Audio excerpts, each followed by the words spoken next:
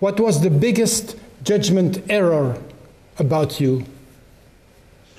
My rape conviction. I know that's a big scar, right?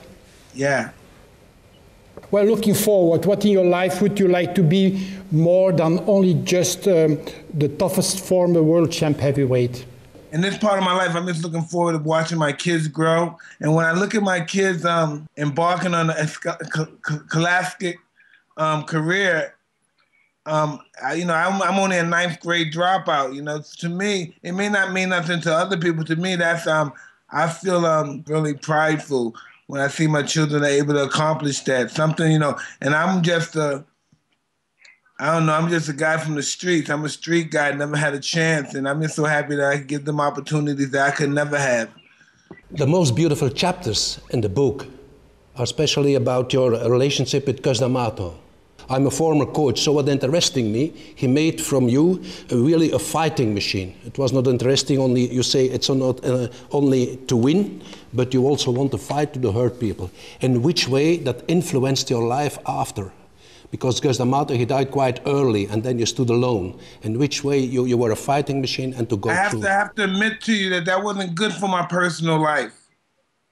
You know, Cus wasn't around long enough to teach me how to channel that. If you know what I'm saying, he didn't teach me how to channel that. Hey, Mike, outside the ring, we can't be that way. We have to conduct that stuff. I just thought that was my persona. I believed everybody had to talk to me a certain way. It was just really ridiculous, really ego-driven. And it was truly about being the best fighter that God created. Did you have ever wanted to be a role model? If you ever considered the possibility, maybe the responsibility to become one? Hey, I'm a role model if I want to or not. You know, there's kids from all over the world that come up to me. They saw my show on HBO, Undisputed Truth, and everybody's been profoundly affected by it. And I'm just very grateful for that as well. So this puts me in a chance to embark on a new lifestyle, so to speak. I'm not perfect, you know, anything can happen, you know. I'm just living life one day at a time like everyone else. Every day is not necessarily the same day. I still have a different question for you. I see a lot on television with pigeons. You know, we are from Belgium here. They're the world champions. Pigeon Belgium country. is the country. Yeah. Belgium is the country of pigeon racing. And when I read your book, I can see that your first fight was against Gary Flowers. Because he killed one of your pigeons. And then your pigeons are status symbols, not only in the Bronx, for example, or Brooklyn, but you also went in 2005 to Russia. Then you went for you've seen the pigeons also at the Russian mafia. And in your book, there is also a very good chapter going that you say, pigeons aren't like women. You need 500. When you lose one, there are some left. That were the wild years.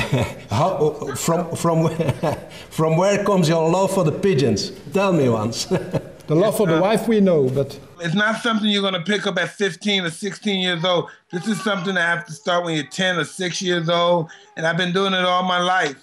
And it just doesn't stop. It's just what I do. It's just, no matter where I'm at, I have to have birds. It's just what I do. It's just something that's just, it's bigger than boxing to me. It's just, when I'm an old man, if I live to be an old man, I'm 80 years old, I'm going to have pigeons. I'm not going to be looking at boxing movies or thinking about boxing, I'm going to have pigeons. But so I can you invite to come over here because there's big money here in pigeons. We all know Belgium's the best in the world. We all know that. You don't got to tell us that. Yeah. Your pigeons are more famous than your chocolates with the pigeon guys. And the beer. Nah, the birds.